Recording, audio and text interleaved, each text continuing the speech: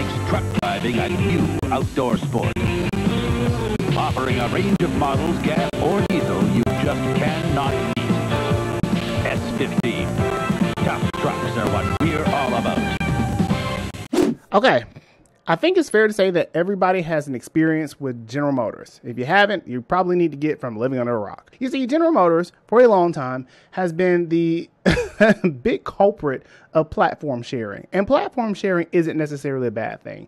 Many manufacturers tend to use them for the sake of cost cutting, in most cases, to make things more efficient when it comes to engineering, design, styling, whatever you want to call it that day. But the bigger question is that how does platform sharing start to become cannibalistic in a sense of nobody's buying the other brand? What's up, guys? My name is Chris, and welcome to The Breakdown, where we talk about everything cars, news, and reviews. If you're new to the channel, welcome, and if you're not, as always, welcome back. So this video in particular is about GMC. Now, how did I get from talking about platform sharing to GMC? Just wait, walk with me. So I got to thinking about what it meant to be General Motors in the sense of Chevy. Don't ask me how I got there. Just know that Chrysler is still only selling one vehicle as of right now. But my point is that General Motors tends to do a good job of distributing, I don't know, the same thing warmed over several times, reheating nachos, if you will. And so some way, somehow, along the different lines, I began to think about GMC. And GMC, for a lot of people, is a forgotten about brand if you're not into trucks. Now, GMC has been around since the early 1900s, probably surpassing that of General Motors itself before it became an established brand, and at some point or another became the truck division for General Motors, particularly Chevrolet. Now, the thing is that GMC is now seen as the premium brand for Chevrolet, even though it is the truck division and the commercial brand for most heavy duty industries. But the real thing is, in terms of retailing and in terms of consumers, GMC has fallen behind in terms of quality as well as popularity, even though their sales don't necessarily reflect that. And in this video, I want to talk a little bit about, is GMC still necessary? And more importantly, how they're still necessary in this market, even though we have the likes of Chevy, Cadillac, as well as Buick. So with that being said, in this video, we'll be talking about GMC, whether or not it's still necessary, and how, in fact, they still are relevant to today's market. So with that being said, stick around and stay tuned, because you are now watching The Breakdown.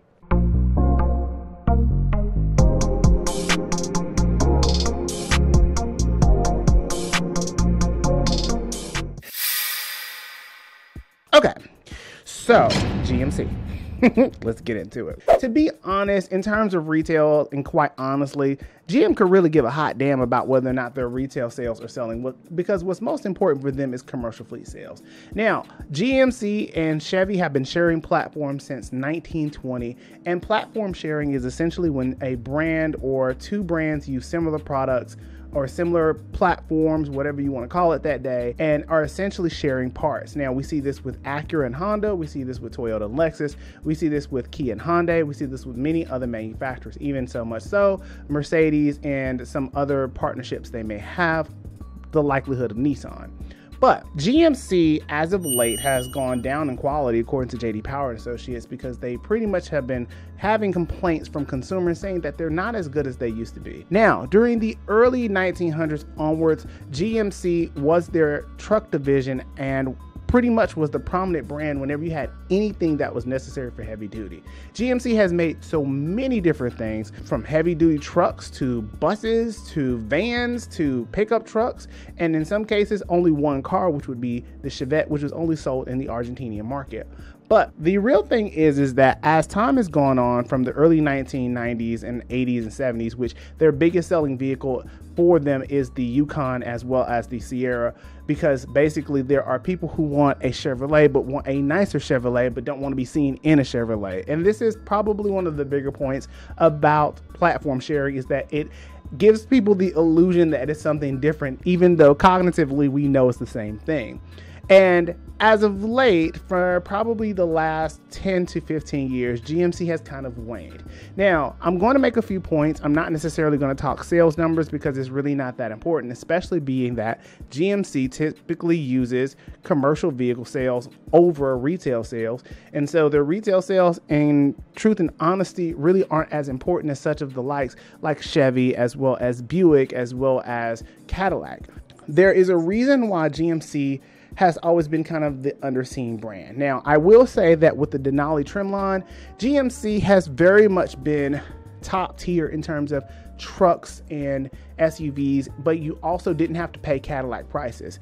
And the other thing is that for Cadillac, they oftentimes use either higher contented parts, or they use higher contented engines or transmissions or whatever, even though they do share similar parts. So between Buick and between GMC, they're kind of like in between each other, where one is the truck premium division and one is the car premium division, even though Buick doesn't even make a sedan anymore, so they've also exited, so it kind of gives some level of redundancy. But the real problem here is that as we've seen GMC over the last 10 to 15 years, it would appear that they've gotten a bit lazy. Now, in terms of styling, I'm going to give GMC some credit. They do try to differentiate themselves from Chevy, and Chevy does typically give you a little bit softer, not quite as hard lines, but they still give you enough to remind you that it's a Chevy. GMC, on the other hand, is about the chrome, the glitz, the glam without the Cadillac price. And they tend to offer a few more features, a few niceties, some things that you ordinarily would not get in a Chevrolet. But at what point does GMC become just a copycat of Chevrolet? Now, in the last 20 years, from 2005 to 2025, it would appear that the sales have seemed relatively stable, but the culprit is more so that commercial sales, whether it be rental fleets, whether it be businesses, tend to absorb a lot of sales and really inflate those numbers, so we don't necessarily have any true retail numbers.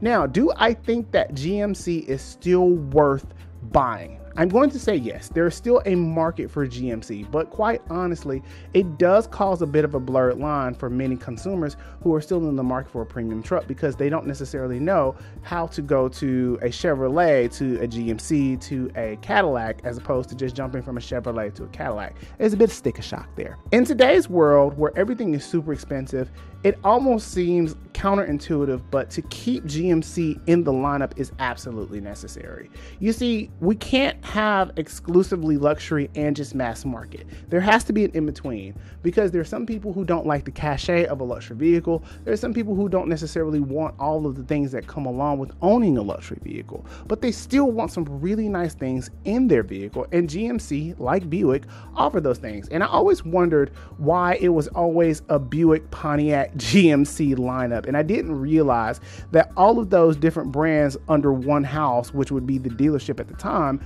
would have been to give you different functions for the same brand under the GM nameplate. In terms of today's world, I do think that GMC kind of serves as more of an experimental phase for General Motors, because even with the Hummer EV, and GM only offers GMC 5 different vehicles. 2 of them are EVs. The other 3 are just normal things like the Sierra, the Canyon, and the Acadia, and I think the Terrain as well. But I say all of those things to say is that, they are kind of in the zombie state, so to speak, with Chrysler, but the difference is their fan base is much more loyal than that of Chrysler. Dodge aside, because Dodge has its own different division, but Chrysler, Jeep, and Dodge under the Stellantis brand, Chrysler is kind of the zombie, and in the same case for General Motors, it would start to show that even Buick is beginning to outpace popularity, as opposed to people oftentimes forget about GMC. The real problem that comes in with GMC is that at what point do people stop paying for these premium features? Nowadays, cars have so many technological innovations. They have so many different functions. Like even right now, I have a Civic, and it pretty much does a lot of things a lot of luxury cars do now. And so I was thinking in the car, at what point do we stop paying for premium features and is it still necessary? And GMC is one of those vehicles that I really thought about of, are people still going to buy that? Now, as far as generations go, that does play into a role of how they're able to still sell. I'm going to be honest, there's a lot of nostalgia packed in between a lot of GM products as well as Ford products and even some Chrysler products. And you guys really enjoyed a few of my videos, especially the one about Pontiac. But the real point is that as the incoming generation Alpha comes in, I don't know if they're going to be anywhere interested in anybody's GMC, with the exception of it's pretty affordable. But there's still hope. And GMC has been around for over 100 years, and so they kind of have the formula down packed. And the platform sharing is what saves them, honestly, because it costs next to nothing to produce these vehicles, because quite frankly, most of them are over at Chevy. And if you want something just a little bit nicer, it's some GMCs over there, I guess. But I say all that to say is that GMC is absolutely necessary for today's market, but it may not necessarily be a thing in the future, and that's what we've got to watch. But you guys let me know in the comments below whether or not that is something that you think that will happen, whether or not GMC will survive over the next 20 years, or if it's just me being cynical and speculative, because I tend to be those things. But thank you for sticking around to the end of the video. I really appreciate it. Leave me a comment, subscribe below if you're interested, and until the next video, I will see you guys later.